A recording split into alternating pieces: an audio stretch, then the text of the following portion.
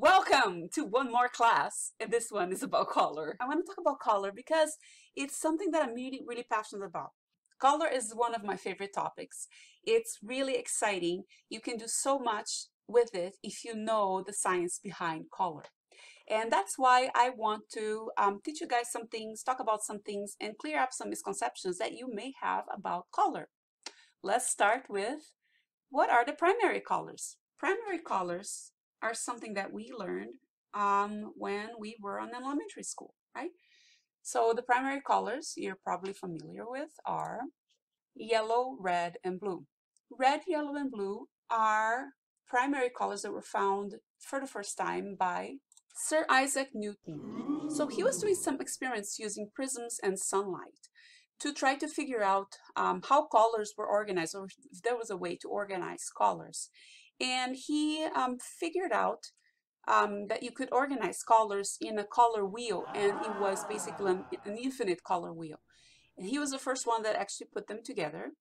And he defined that red, yellow, and blue, based on his experiments, were primary colors. You could actually mix all the other colors that he was seeing with these three basic colors. The problem with that is that he was so excited. And of course, he made the news. Everybody was talking about it. This got to the schools, of course. There's a great way now for us to organize color. Red, yellow, and blue are primaries. This is going to be great for us. We don't have to buy so many paint tubes anymore. Buy 3 plus white and black. We're good to go. So all schools started telling this to their students, right? And the kids were like, okay, red, yellow, and blue. And then frustration started. As it turns out, red, yellow, and blue works if you are painting with light. But in the classroom, we are not painting with light. We are painting with paint, right? So that was a little bit of a problem. Paint has a lot of impurities. Paint is not light at all. Paint works completely different than light. So when book printers started mass producing books in color, they realized that when they were using red, yellow, and blue, that of course wasn't going to work. And so graphic designers and book publishers and magazines, everything has changed since decades ago. They started using 3 different colors, which I'm going to show you guys right now. So instead of using this color wheel, which is based on the yellow, red, and blue primary colors, they started using cyan, yellow, and magenta, which is CMY.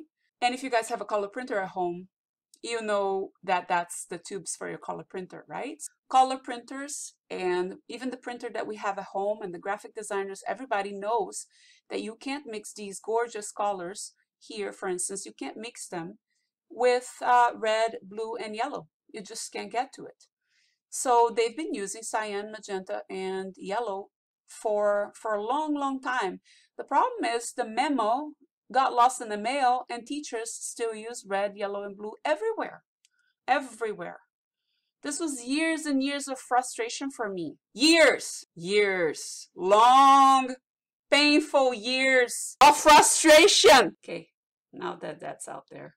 This here is the beautiful new updated color wheel based on yellow, cyan, and magenta. So what you're going to notice here is that the color wheel can be divided into warm colors and cool colors. So cool colors are very useful for when you're painting winter scenes and that kind of thing. Warm colors if you're doing sunsets and other paintings that are warmer.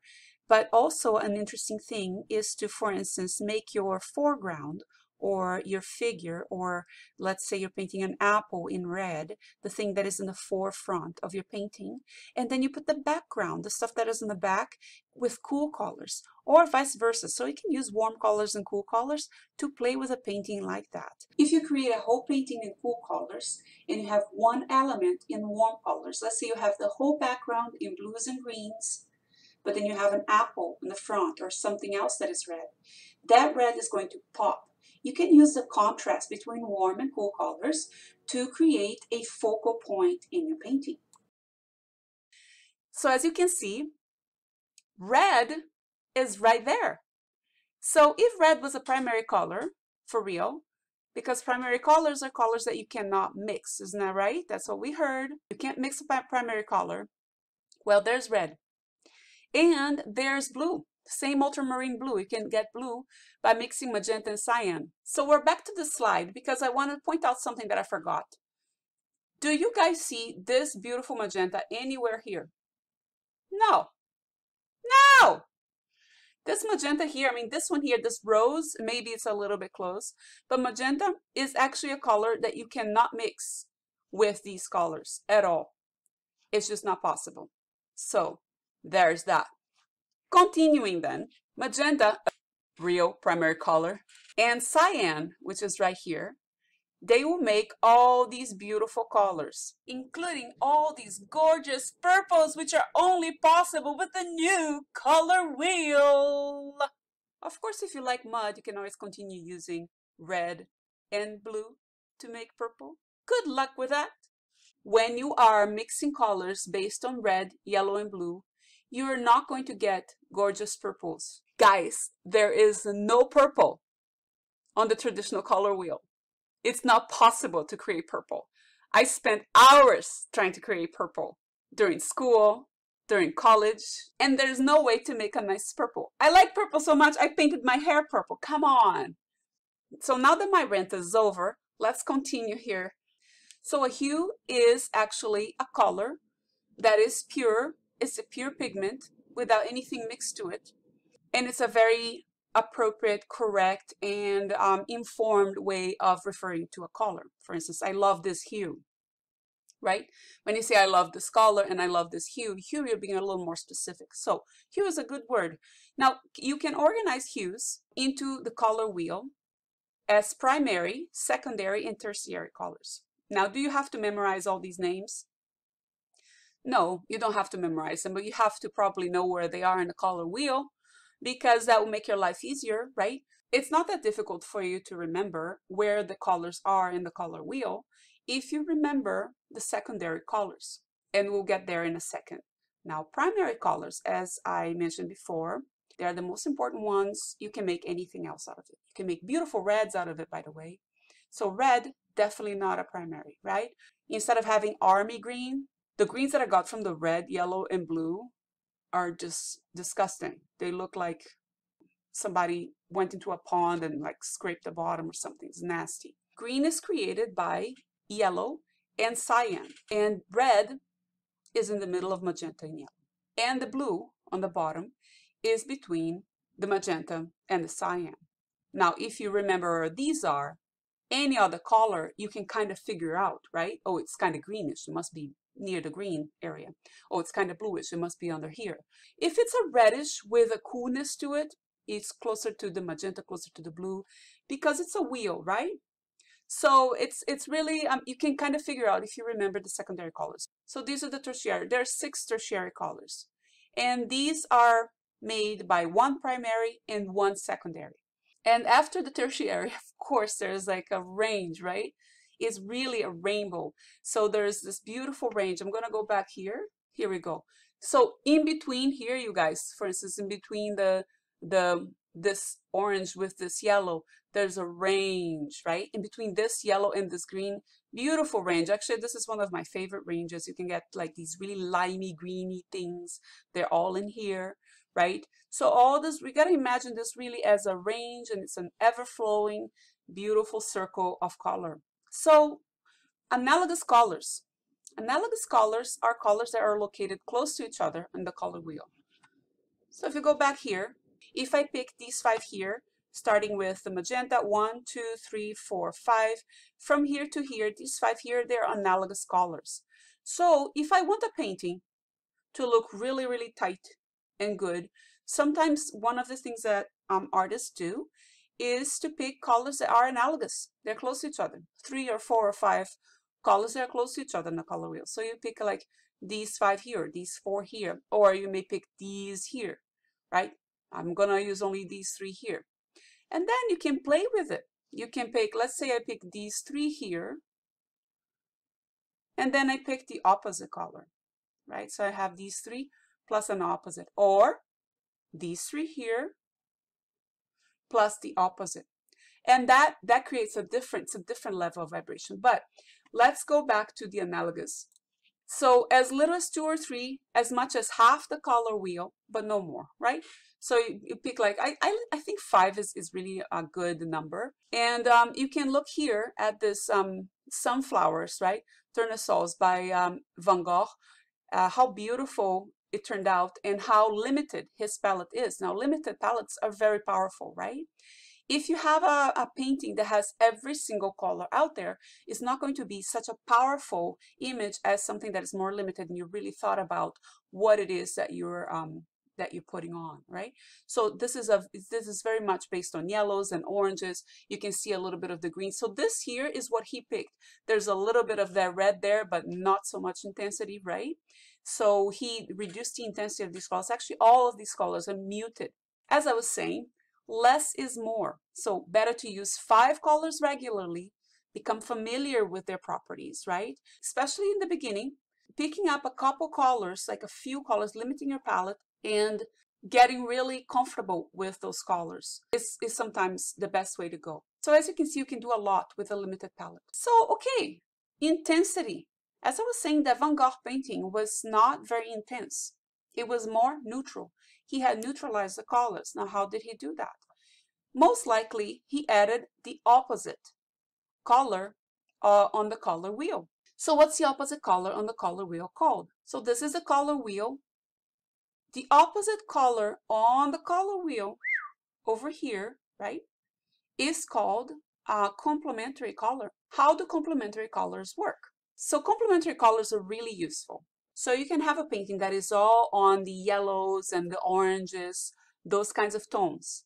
But then you add a little bit of blue, so that pop of color that is on the opposite side of the color wheel, right? And that blue will then vibrate and it will look really, really cool. So that's a bonus of a complementary color. It does vibrate and it does make it super interesting. And there's a science behind that. We're going to see that in a little bit. But another good thing about complementary colors is that if you mix them together, they serve to neutralize each other. You can mute it. You can mix it a little bit in, and you will mute each other. They will mute each other out, which is really good. Some people use black to mute color out. That's not a very good thing because black is going to muddle everything. It's going to make everything very boring. But if you use the complementary color of the color that you're trying to neutralize, then it's going to make it really, really interesting, right? So what is a complementary and why do they look good together? Well, it turns out that our eyes have receptors for different colors that we see because color is really just the light, right? The light is going to, let's say I have here my phone. My phone has a turquoise color. My phone is actually not turquoise. My phone is everything else but turquoise. It absorbs every other color and it reflects back turquoise. Everything that we see is the same thing. So for instance, this little Sharpie here, right? There's a magenta top. It is not really magenta. It's actually everything else but magenta. It reflects back the color that it cannot, it cannot absorb. So we have receptors in our eyes that capture those colors as they are reflected back. And so this is really interesting. Our eyes try to adjust. There are different cones for different colors, and our eyes try to adjust by balancing the color, offering the opposite of that color. So it's really interesting. So the reason why complementary colors look so good together is that our brains are expecting that. They're like, oh, please, can you balance out this yellow with this other color so that I feel good? And so you offer that, and then it vibrates together. It's really interesting. So we're going to do a little experiment here. I'm going to pop up a ball of color and you're going to stare at it for 20 seconds. We're going to count it together. Don't move your eyes. Try not to blink too much. You're going to stare at this ball of color and then we're going to see what you see, okay? All right, everybody. So let's look at the red color and count until 20. 19, 18, 17, 16, 15, 14, 13, 12, 11, 10, 9, 8, 7, 6, 5, 4, 3, 2, 1. And now just stare at the center of the screen And try not to blink and relax your eyes and see what color you see now in the center of the screen. What color are you seeing? You ready? It's probably something like this, isn't it, guys? Something a little bluish, a little light blue. Your brain is trying so hard to fill in that space with the opposite of that color. So let's do another experiment. You ready? Chartreuse, one of my favorites. So we're going to go again. 20, 19, 18, 17, 16, 15, 14, 13, 12, 11, 10, 9, 8, 7, 6, 5, 4, 3, 2, 1. So what color do you see now?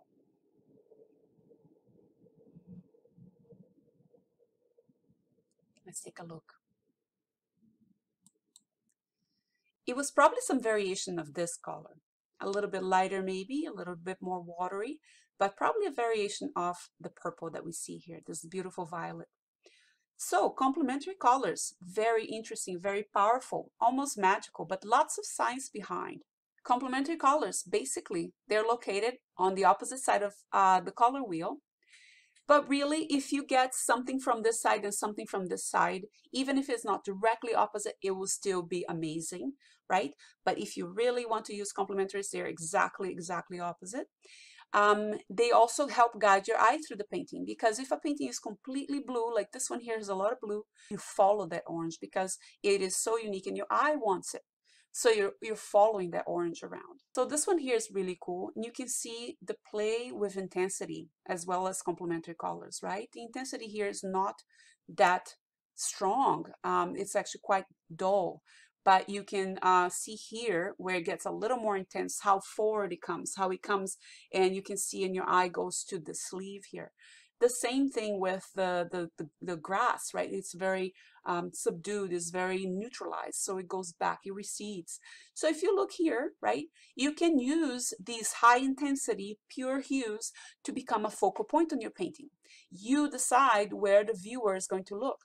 If your whole painting has intense color, fully saturated, right? Saturation is when you have a lot of the pigment in there. If it's fully saturated and very intense, then your viewer is not going to really know where to look, right? Very much. So if you have everything else dulled down here, for instance, if you see here, neutralized colors, it helps them stay on the back, right? And then you get this pop of intense, bright, the reddest red, the brightest yellow, they're all on the forehead of the elephant, so you're looking there. And then your eye starts wandering around with the curve of the trunk and all these things, right? So that's it for our video today. I hope you guys learned some new things. If you didn't learn some new things, at least it was a good refresher for you, because sometimes we do need to listen to the same thing twice or 3 times before we start getting comfortable with it and we can use these concepts, right? So that's it for today. Love you guys, miss you guys, and I'll see you soon.